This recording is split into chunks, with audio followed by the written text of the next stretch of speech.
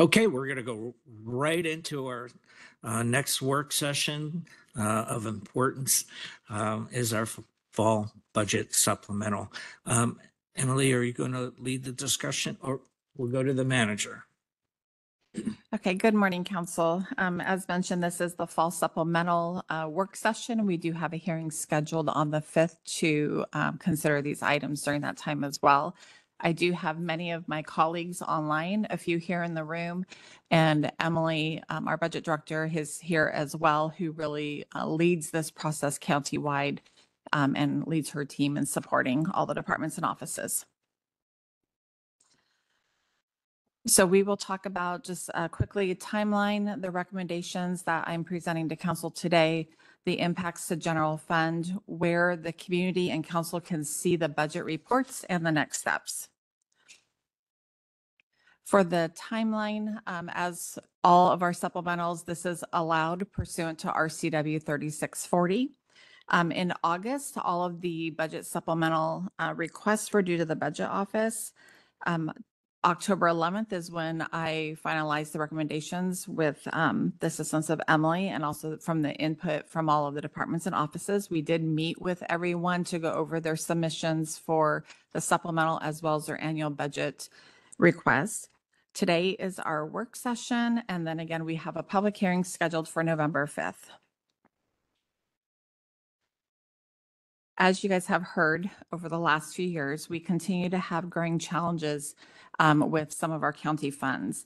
And this is not unique to Clark County. Many governmental agencies, the revenues are simply not keeping up with the rising cost.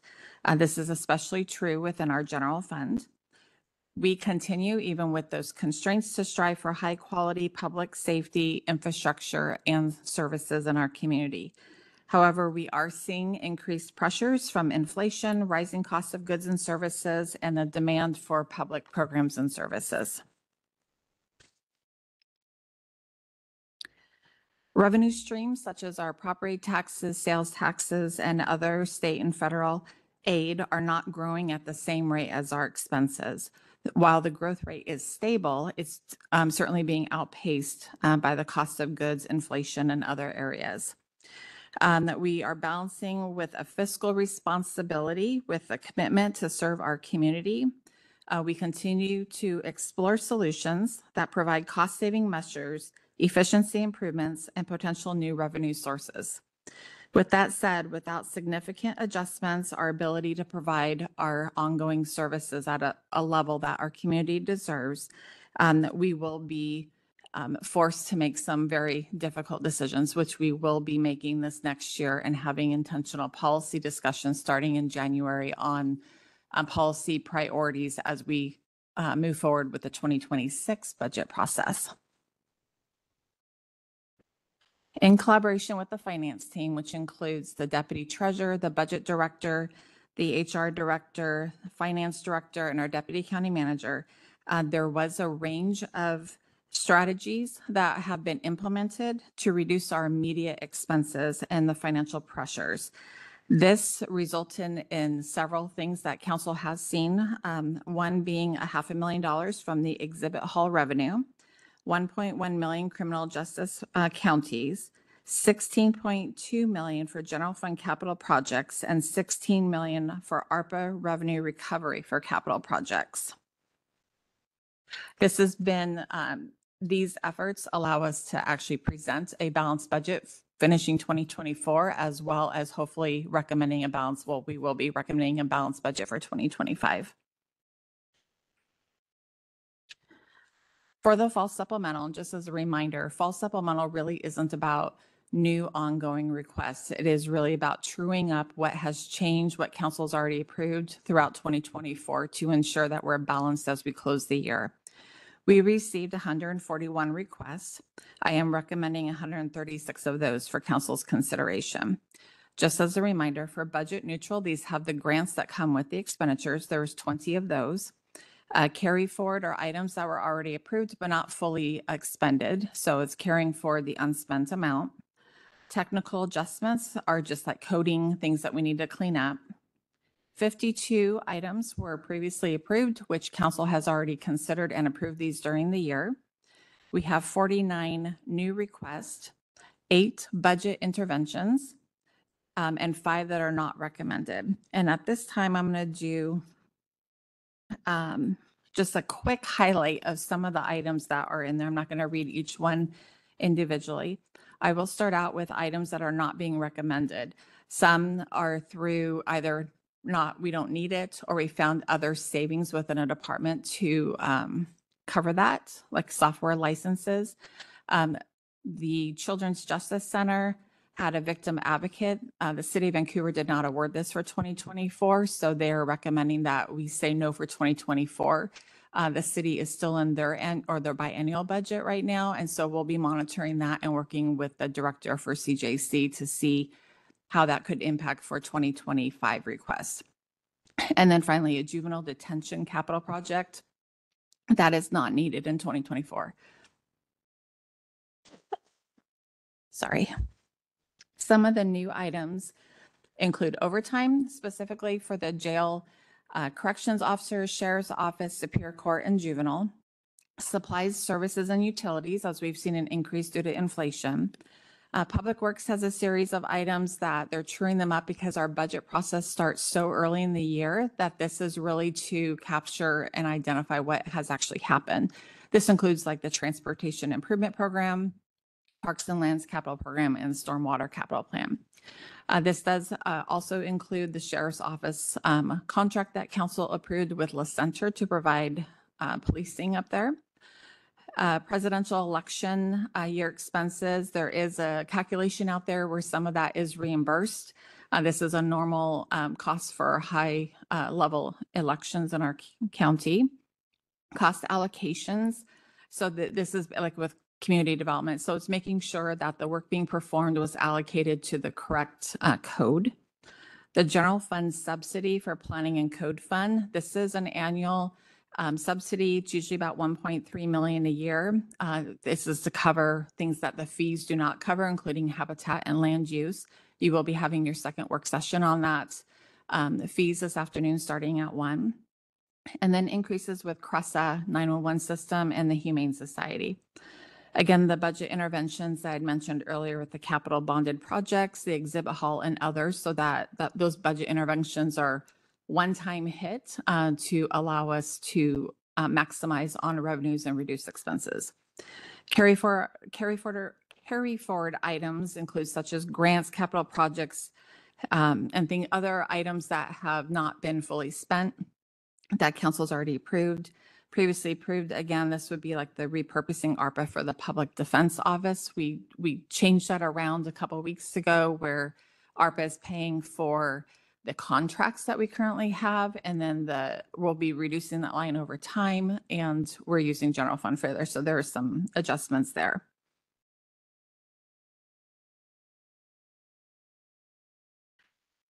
Next slide, please. There are a couple of recommendations that came in after we had done our presentation and reports. This first one is for district court cases for $300,000. We just learned, I think a week and a half ago, from district court that the current rate of case filings and the percentage that qualify for public defense is increasing. They're also forecasting more than 700 cases through the end of the year. Based on the current budget and the contract that we have in place with Vancouver Defenders, district court will be running out of public defense attorneys by November 19th. So this is a one-time allocation to make sure that we're coming in through the end of the year within budget and allocating $300,000. I will say our new public defense director, while he doesn't usually manage the day-to-day for district court, it's really Superior Court Public Defense.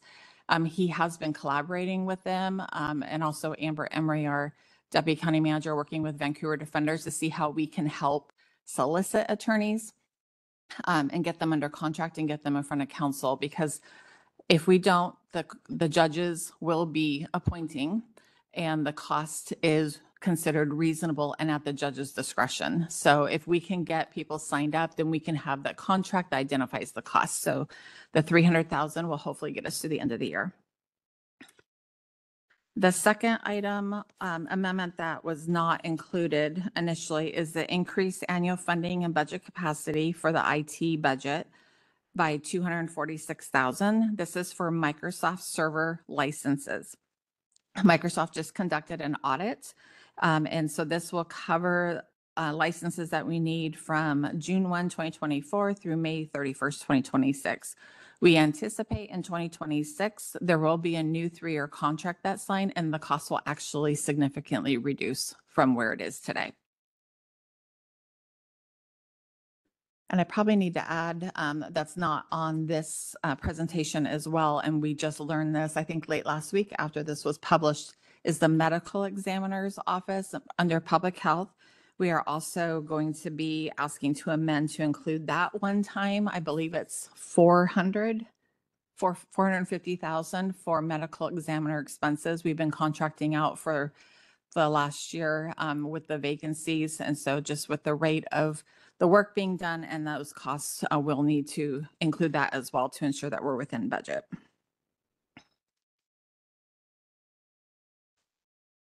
Okay, 6-year forecast. I will go through this and then take a pause to see if council has any questions before we move on. So this is our general fund 6-year forecast. And does anybody need this blown up? Can you guys see this okay? Okay, I'm seeing yes. Okay. If you don't, I do have a hard copy here. So you can see on here for 2024, the beginning fund balance is 101 million. Revenues are at 194 with expenses at 202 and capital at 300. The capital line is new as we've implemented the capital portion of the budget. The 2024 budget forecast modifiers, it's included about halfway down on there. The assigned fund balance as adopted by council is 23 million. This is for the ARPA revenue recovery projects.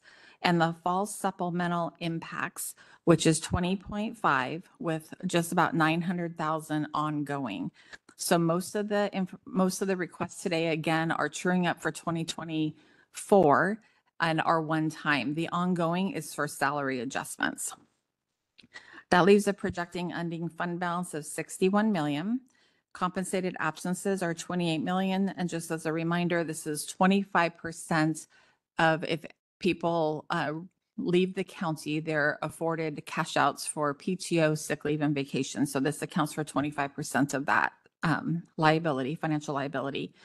The non-spendable encumbered invoices are the invoices that we know are coming that have not been paid. That's at 1.7.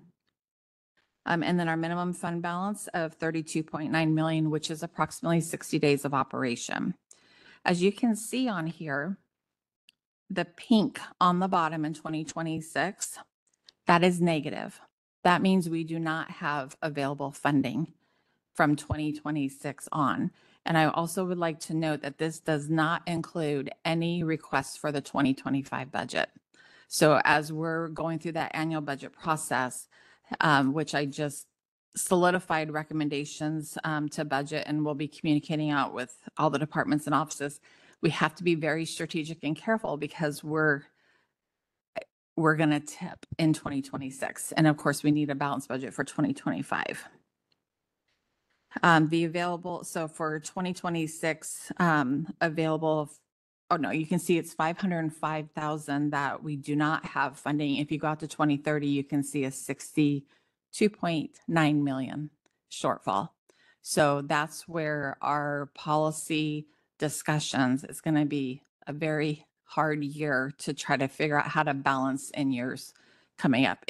The one good thing, and then we've said this over the last couple of years with COVID, is we got a lot of one-time costs. We had a huge increase in sales tax that's leveled off. It's still projecting to be strong moving forward, but not to have that significant increase.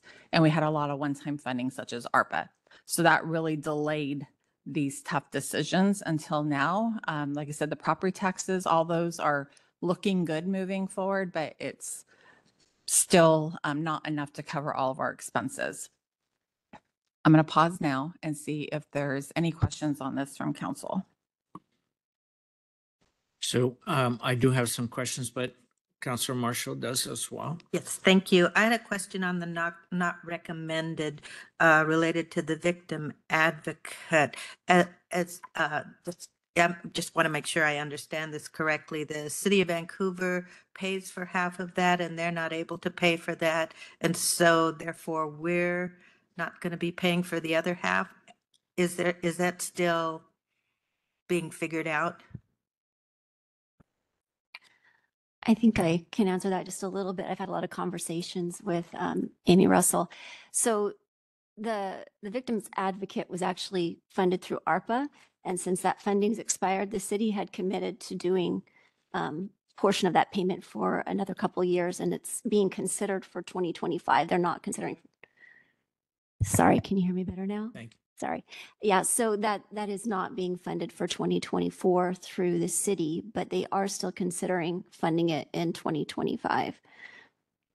Okay, so it was not a position before the ARPA funding became available? Correct. Okay, and so the position then will be vacant between now and the end of this year? It's my understanding that CJC is using existing fund balance to smooth out the rest of 2024 with hopes that the city will Be able to pick up pick it up part of in that in 2025. We should know 2025. that within a couple weeks. Okay, Before we go on with your additional questions, I'm not clear on that answer.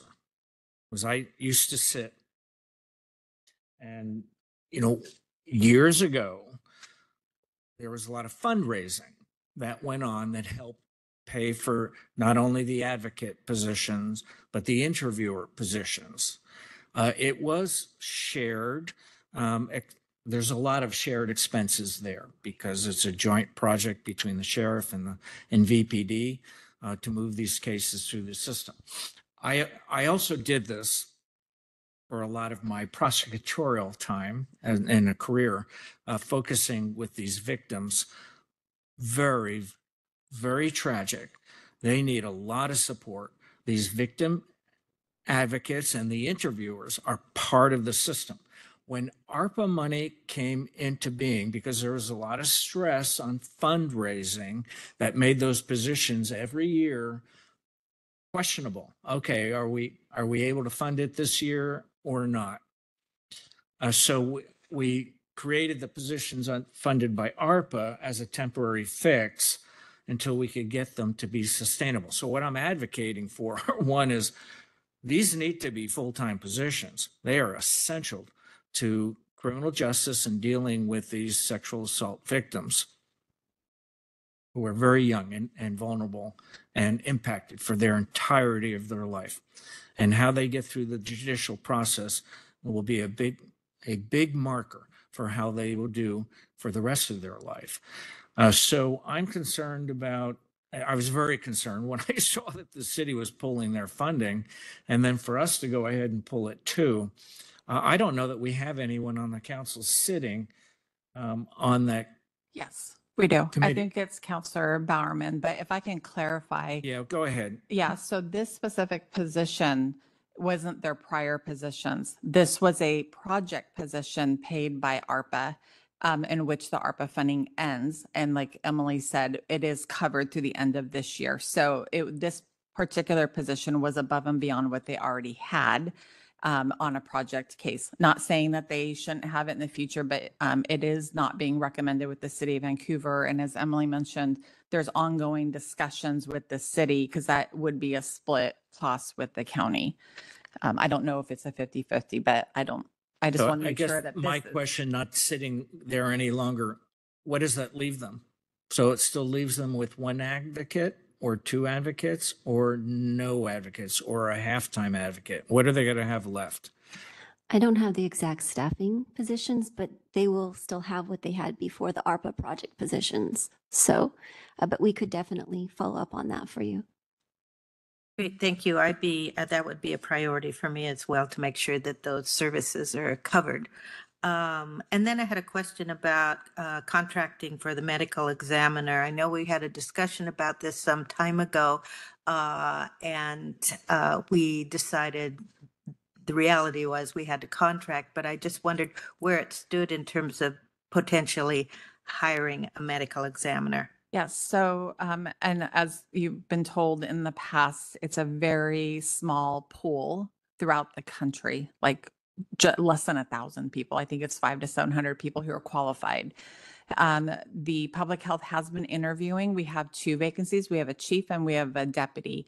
They have interviewed somebody for the deputy. They are not qualified for the chief position, and they're going through that process right now. And so there may be a person joining. I don't know, that it's not been finalized, but they have interviewed. But for the chief position, we have not had anybody qualified apply. Thank you. I think that'd be a priority because contracting is so expensive. So if we keep trying. We will absolutely keep trying. And the salaries were updated with the bigger Tilly, so that should help. But like I said, we're competing across the country for a very small pool. But yes, it's always better to have that in-house than as a contract. But we're a very livable community though, so that might help. So I had, my questions were directed more to the defense support. Because obviously we're still in a transition period to our public defense. And I'm very concerned that we're with the influx of additional misdemeanor complaints into the system. We're about to hear the other shoe is going to drop from the Supreme Court on what they recommend on caseload limits. Prop 4, if it adds these traffic cameras. So we're in a vulnerable period of time. The whole idea of having a public defender is to limit the number of contracts we have. And we still don't know where that sweet spot will be for a conflicts counsel contract. But I'm concerned if we don't publish from your office, from finance office, and we have a lot of experience in contracts, what are reasonable rates to pay? I mean, if we get to the point when a judge is appointing, we don't want the court setting those rates. Agreed. We want the county setting those rates. Otherwise, it won't be sustainable. And then we're going to be right back into dismissing cases when we don't have defense attorneys. So that's my question and / suggestion. Do we have a rate scale that we're going to suggest to the courts before they start appointing private counsel? And so, and I will say also, this is for district court. So when you're talking about contracts, they work with one contract as Vancouver Defenders. Superior Court is the contract model that we're trying to bring in-house. With my discussion with their presiding judge and their administrator, because I had asked, because there's also liabilities with judges appointing potentially with challenges to that in the system that they have seen in other counties. We can certainly suggest, but they made it clear to me that, and legal was on the call, that per RCW, it says reasonable. And so it is, how it was explained to me is the defense attorney will present what they believe they should be compensated, and each individual judge will take that into consideration and in consideration of that specific case and determine what is reasonable. We can certainly share what the rates are, but they made it very clear it's under the judge's discretion on what the final amount is. It is our best interest to acquire attorneys and get them under a contract. And this is just through the end of the year. I mean, we obviously, if it's going to continue next year, we need to, continue to work with them. And Christopher has gone, I mean, you just saw a contract at our last nighttime meeting that he brought forward because he did talk to somebody who was willing to sign a contract to take cases. And he's continuing, and I know, I think her name's Christy Emmerich with Vancouver Defenders, is also working very collaboratively to try to find folks that are outside of that original contract to ensure that we have some capacity. So we're doing the best we can to help support them. I also asked District Court in the future to let us know a little bit more in advance before they get to this position. And like I said, I know a lot of work has been going on behind the scenes. They've been talking with Tony Golick, the prosecuting attorney, trying to brainstorm reasonable ways to address the number of cases and the number of folks that are qualified for public defense. Super. Thank you for that detailed response. So you're on top of it. It's outside the budget process, but just I have to comment on it, and I know we have at least one lawyer in the room. Having one law firm providing legal services as a single contract is really problematic. There are conflicts of interest even at the, I mean, you don't have a whole lot of misdemeanor multiple defendants, but you have former clients, current clients, informants. You have so many possibilities for conflicts. I don't know how we get around that here in Washington State or simply ignore it, having a firm represent with all these potential conflicts out there. So anyway, other questions up until this point? Otherwise, we'll let Kathleen continue. Sure. Please, go ahead, Glenn. Yeah, I just had a couple comments, you know, and I kind of mentioned this when we had approved going out for bonding for some of the capital projects we had, because, you know, my concern then was exactly what we're seeing right now, and that is it has softened the blow. And I don't see us adequately addressing the serious deficit that we have. You know, we bought ourselves some more time, but I feel like now needs to be the time that we're making some of those difficult decisions so that in 2026 we aren't forced with drastic decisions to make.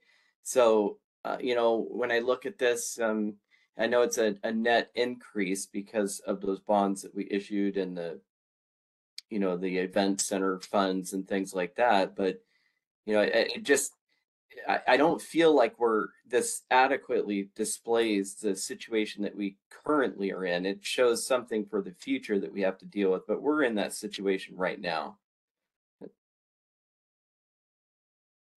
Yeah, if we didn't do that bonding, we would be cutting. But it is a one-time fix. And, you know, seeing this 62 million, even a half a million in 2026 is going to be devastating because that does not include anything that's been presented or recommended, or I wouldn't say recommended, submitted for 2025. And we hear the need for CJC ongoing funding. Sheriff's Office wants funding. If we don't have a revenue source, we can't pay for ongoing funding. That is the bottom line. And that's why in January, I mean, I give credit to our finance team, to Sarah for leading us through the bond issuance, because if we didn't have the hard work that they have done to really capture revenues and think creatively, we would have been cutting in 2025.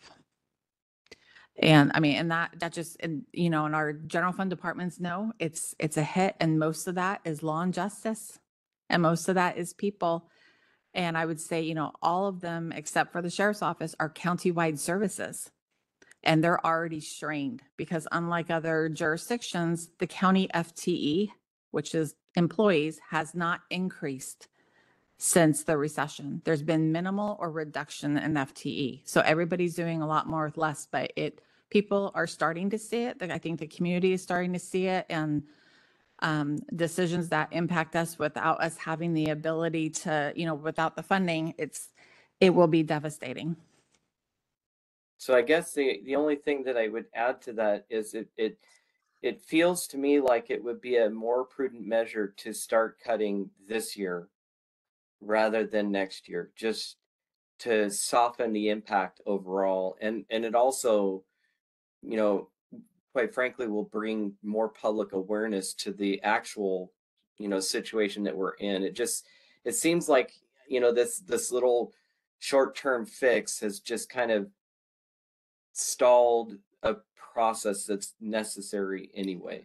Yeah. And we've done short-term fixes for every year for the last few years to get us balanced. And until we know what council's policy priorities are, it would be me recommending what to cut. And I don't think that at this point, I don't think that would be appropriate for the 2025 annual budget process, because I think all the departments and offices deserve to have a public discussion with council regarding those and any potential reductions. Everybody needs to be at the table and to have that intentional public discussion, like I said, which will start in January. So without direction from council on policy priorities, it would not be good business practice for me to recommend cuts to departments and offices. Fair enough. I appreciate that. My intention is just to try to elevate the public awareness of the situation that we're in and going to be facing very soon. So Glenn, I want to comment on your question and comment. So number one, good luck to you, Sue, and Michelle, and whoever the new counselors are. These 6-year forecasts pretty much have always looked the same. Let me say that again. They've pretty much always looked the same. This is worse. This is the worst one I've seen since I've been a counselor. But so you're maximizing, because it's an accounting rule, you maximize the potential for expenditures. You minimize your revenues because that's prudent conservative accounting. So we've always been in a deficit. We've always been in a structural deficit. We always run out of money in a few years. This one's a little worse because we run out of money sooner, even doing this capital one-time fix. So you're going to have some tough choices to make, but I want to make 2 other comments about this. Years ago, my first question was, hey, where do we cut? Where are the soft parts in the budget? And the answer was, oh, we're already cutting. There are no soft spots. Now, of course, you as a counselor have no capacity to actually research that. I actually had one counselor from the dais say, well, what line items do you want to cut? I mean, there's hundreds of line items. Most of them are by code, and I have no idea what they even are. So that would be throwing a dart at a dartboard. So you as a counselor, without staff to research this for you, what you would consider a low priority or a soft part in the budget, you don't really have the capacity to do that. And otherwise, then you're left with the tool of, well, let's just do a 10% cut across every department, or pick apart department, one that you don't least favor. I mean, you just don't have the capacity to really dig into the budget the way you may want to make that hard decision. So on the other side, I want to highlight this because this is what the public needs to know. This is what our governor needs to know. This is what our legislative delegation needs to know. Camas, Vancouver, Clark County, we are hobbled by our tax structure because of tax leakage. That is our deficit. At times, Mark has estimated that up to $10 million a year Vancouver loses, or up to $25 million a year we lose in tax leakage. Now, he's revised those estimates, those forecasts downward, in part because of being conservative, excluding King County as a marker, but also online shopping and the pandemic impacted people shopping over in Portland. That is your only saving grace. If we're able to retain some of our sales tax income, we can fix this today. So could Vancouver. It is the one thing that is fixable within our existing Washington state tax structure, if you can move that issue forward. We are hobbled. Our revenue stream is, as much as every county and city complains in Washington state that they don't have enough money, we additionally have this tax leakage issue. So I just want to promote that because the public needs to be aware, shop locally, but we know that's not human nature. We know that's not going to occur, and we're going to continue to see this tax leakage, and it's going to make your job in the out years harder and harder. Thanks for that paid political announcement. Is there any other questions on the 6-year forecast?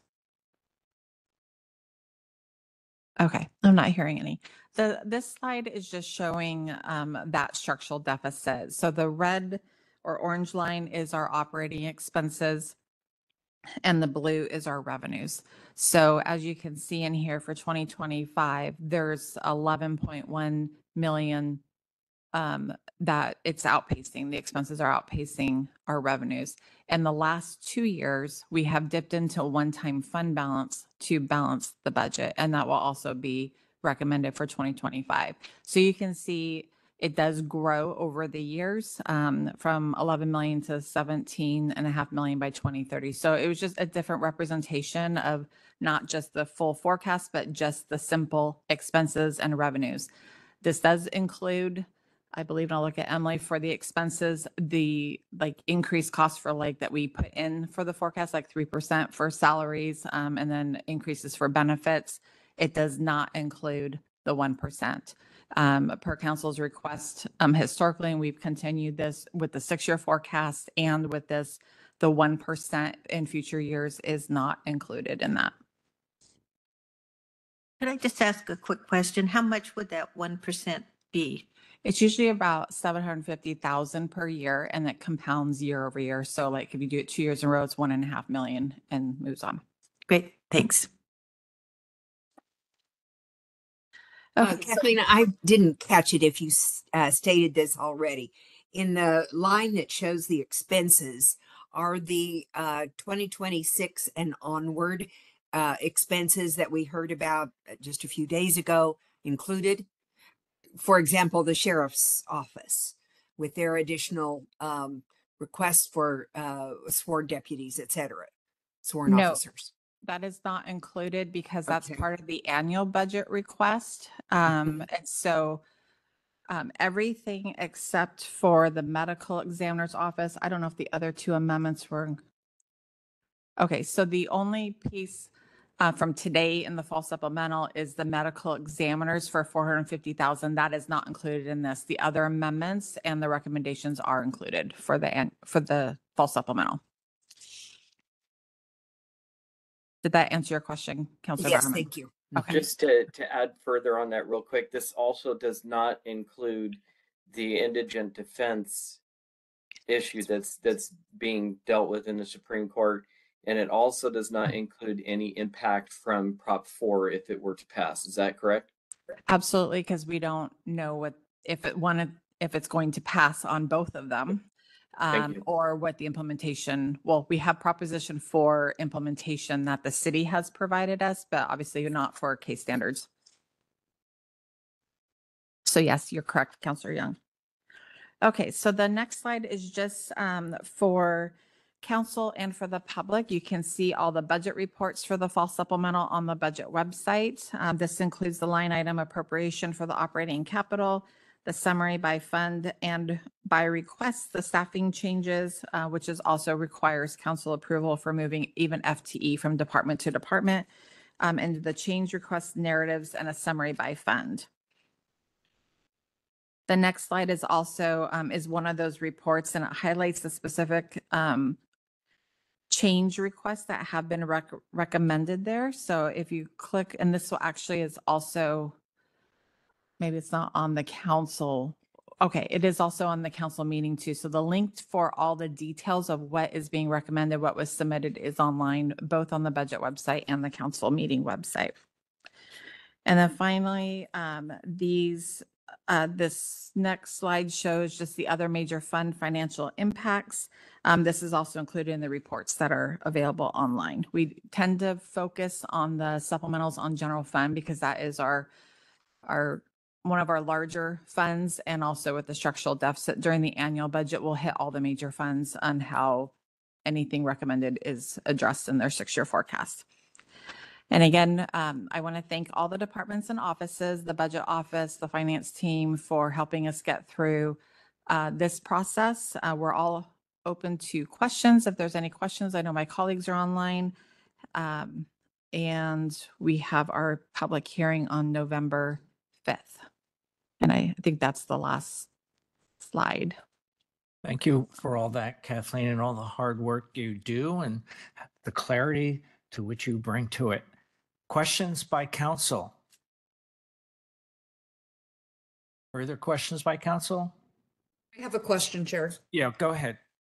I was just gonna wait to the end. Mine's related to the reimbursable uh things for the elections office. Kathleen, what does that include? Are they reimbursed by the state? Oh, you're talking about for like the presidential elections. So I believe Yes. there's state and cities contribute to those costs. There's a formula for that, and we can get that for you for the public hearing. But yes, the cities, you know, it all depends on the number of items on the ballot, what jurisdiction it's in, but it does get a portion of it does get reimbursed to the county. Okay, and I was wondering, since the ballot box issue recently happened, now they have to staff people around the ballot boxes to until the elections, and I was wondering how that's going to impact the budget as well. I'll have to, I know we're using temporary staff, and I know elections has a temporary staff budget. So if I find out that we're going to be over and cannot move money from contingency or another aspect, then you'll be hearing about that during the hearing. Okay, thank you.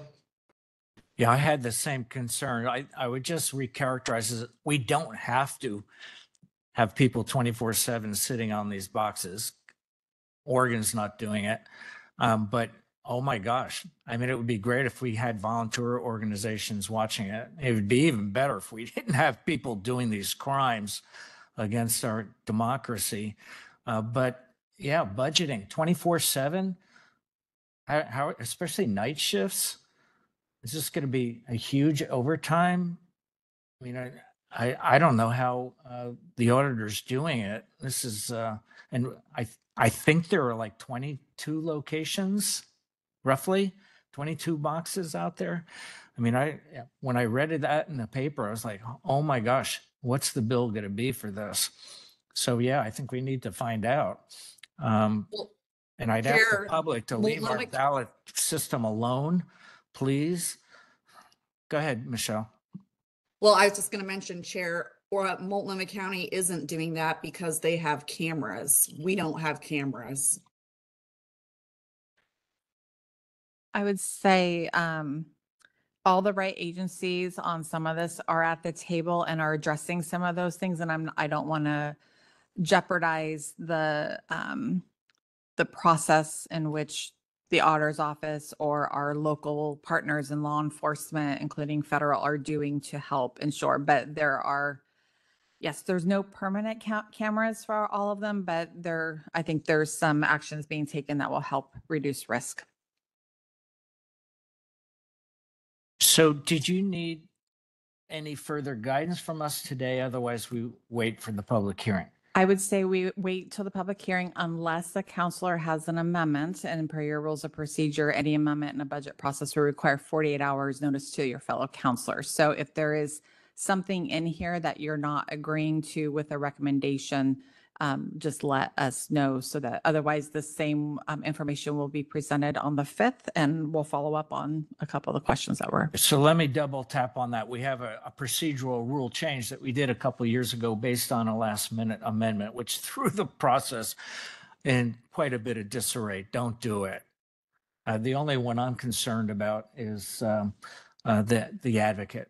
And because I want to know that they're not completely left in the lurch with Vancouver and us pulling funding. So that's the only one that I'm And that concerned would be about. And with addressed your in yeah, that would be addressed in the annual budget, because this budget, they're good for the rest of the year. Okay. Further comments or questions? Otherwise, do we have another work session, or does that do it for this morning? We have one at 1:00, and then following that will be a council time. So we have nothing further this morning. We'll be back at 1. And then did we still have an executive session as well? Yes, there is one executive session. So council time should be pretty light. Our treasurer is going to join us under policy updates.